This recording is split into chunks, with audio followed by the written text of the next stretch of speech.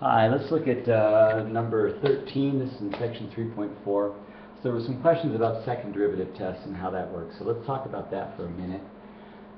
First off, look at this function and you can see that it's not going to be defined at plus or minus 1 because that'll make the denominator 0. So let's draw a graph and start thinking about this. So here there's going to be a vertical asymptote at -1 and a vertical asymptote at +1 because that's where the function blows up. So +1, -1. The function won't be defined at that point. And because the denominator goes to 0, it'll be a vertical asymptote. So we're going to do the second derivative test. We'll start by taking the first derivative, and I think it's easiest if we do quotient rule here, I think. So we'll call this f, and then f prime is going to equal 2x. And if this is g, then g prime will equal 2x also. So when we find the derivative, we're going to do it like this. Y prime is going to equal low d high, so it'll be g times f prime minus high d low, so it'll be f g prime over g squared. So that's the quotient rule. So that's going to give us g is x squared minus 1 times 2x minus x squared plus 1 times 2x all over x squared minus 1 squared. So we'll simplify that numerator. So it's going to be 2x cubed, and there's going to be a minus 2x cubed here. So let me write it out and then we'll cancel it. 2x cubed minus 2x minus 2x cubed. And then this is going to be minus 2x again. So the x cubes will cancel out, and we'll get minus or negative 4x over x squared plus 1 quantity squared. X squared minus 1 quantity squared. That denominator will never equal 0, so we just have to look at the numerator to know what's going on. And we can see that this is going to be positive wherever x is positive. So the first derivative will look like this. It'll be when x is negative, a -4 times a negative will make that positive. So every place over here, the first derivative is going to be positive. It's going to be 0 right here at the origin, and then it'll be negative every place where x is positive. Okay, so that's the slope. So the function is going up over here, and it's going down over here. Just the overall function is doing that. And of course there's going to be asymptotes right at plus and minus 1. So that's the first derivative. To do a second derivative test, we've got to differentiate this. And probably want to do the same thing. We could do quotient rule again, or we could do product rule here. I don't know if one would be easier than the other. Let's do product rule this time, just to see if it's, if that makes it a little bit different. So y prime is equal to negative 4x times x squared minus 1 to the negative 2 power. So y double prime, we differentiate this part and leave this part alone. So you can think of this as two different functions here, f and g.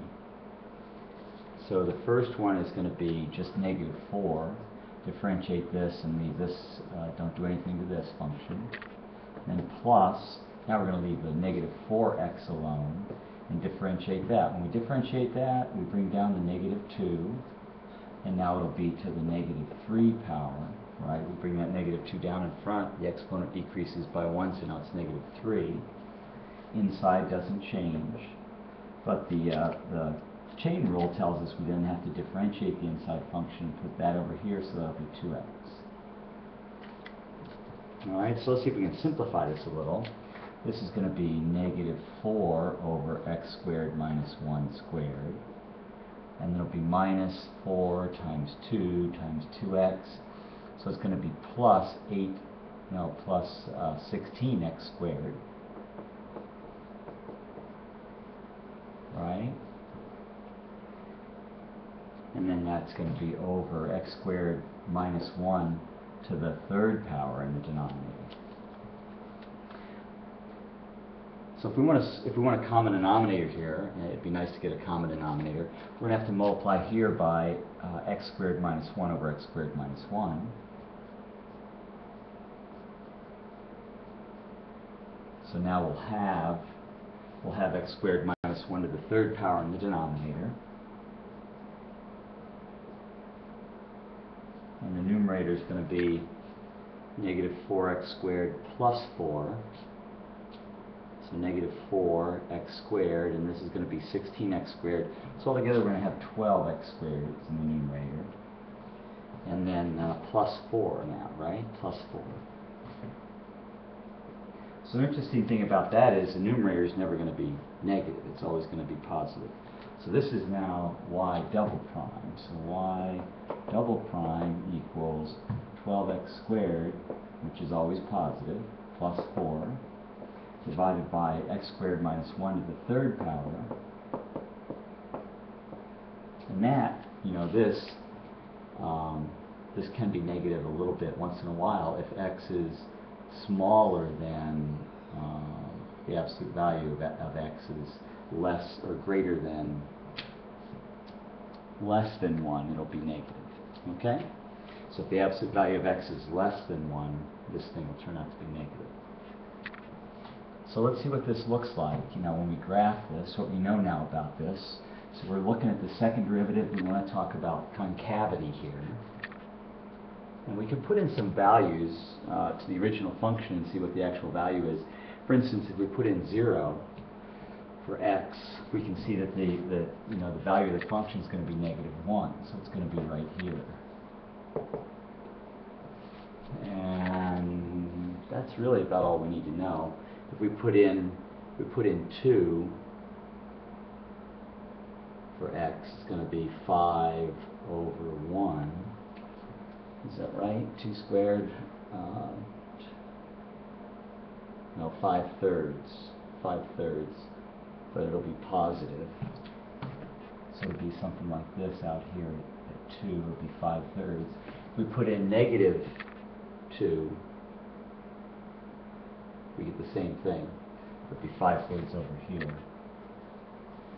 So I'm guessing the function's going to look something, you know, well, let's look at concavity and then we'll talk about that.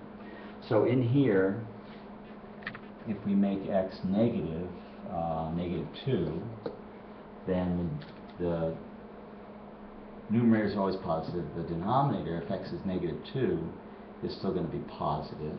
So it's going to be the first derivative, or second derivative now, is going to be positive over here. So it gets to negative 1. In which case, once we get inside here, x is less than, you know, in this region here, x is going to be less than 1. When we square it, it'll be less than 1. Take away 1, it'll make it negative. So in here, the second derivative is going to be negative. Remember, the numerator is always positive, so the denominator is going to determine the sign. So it'll be negative in here, positive over here. Once x is bigger than positive 1, though, the second derivative becomes positive again. So over on that side it's positive. So concave up in this region, concave down in this region. So my function is going to look something like this in here, which makes sense from the first derivative also. The first derivative says it should be going up here and down here. So concave down in this region kind of makes sense. And over here it's going to be concave up, so it should look something like this. And that way the whole function goes together like that. The asymptotes are still, you can see that it approaches those vertical lines asymptotically. So that's what the function looks like, and that's kind of what the second derivative is supposed to tell us. Just the concavity of the function in these different places. And then of course you also look at what the first derivative is telling us, and you can get a pretty good picture of what the function looks like.